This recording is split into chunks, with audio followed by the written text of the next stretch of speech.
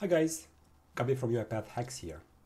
In one of my last use cases, I had to send an email at the end with a variable number of attachments, one per country that was in scope of the automation, and countries could have been added at any time. So I started looking at the attach files option of the send Outlook message activity, and I quickly realized that would not work that way. So the solution I found was to use a mail message object and keep adding to this object the attachments I needed.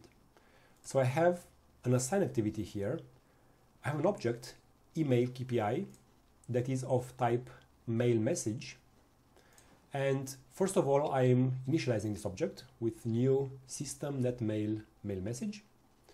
Then I need to add explicitly the subject and the body. So I say email KPI.subject is your attachments, and body, hello, please see your attachments below, thank you.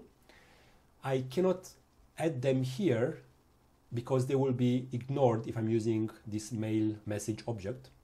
So after I'm adding the subject and the body, I loop through the list of attachments, and here in a real case scenario we would receive a list of variable length of attachments.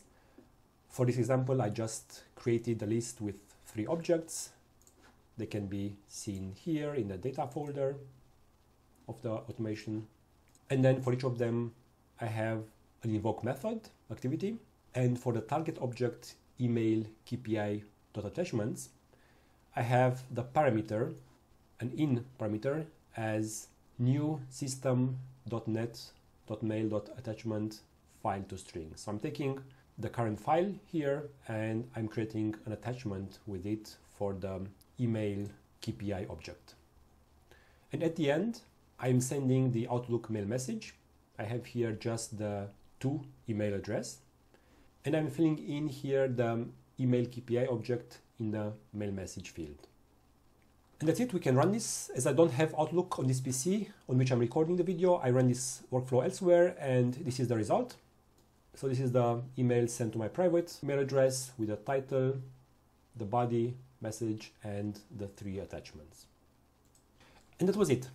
I hope this would come in useful when you have to send different email messages, either as an outcome of your automations or as alerts when something goes wrong with your automation. Thank you for watching and have a great day.